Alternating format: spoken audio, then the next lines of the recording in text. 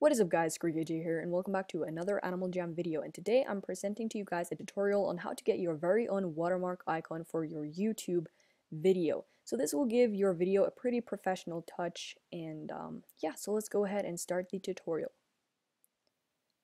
So the first thing you want to do, you want to find what you want your icon to include. In this case, I'm going to be using a party hat.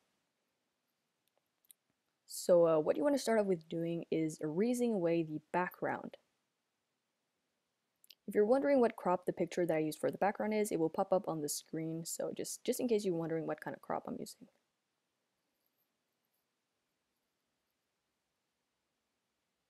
When you're done with erasing away the background, you want to go to the crop and you want to go to canvas color and you want to make it transparent.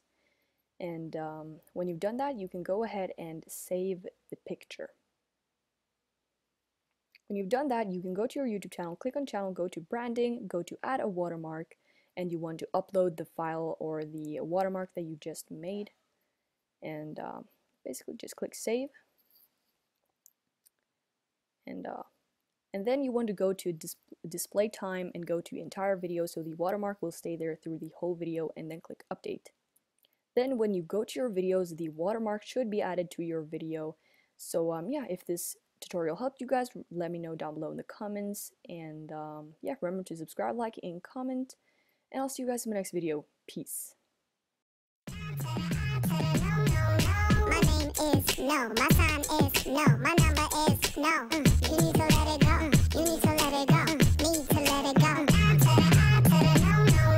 My name is no, my sign is no, my number is no. You need to let it go. You need to let it go. Need to let it go. What you gonna say? You ain't running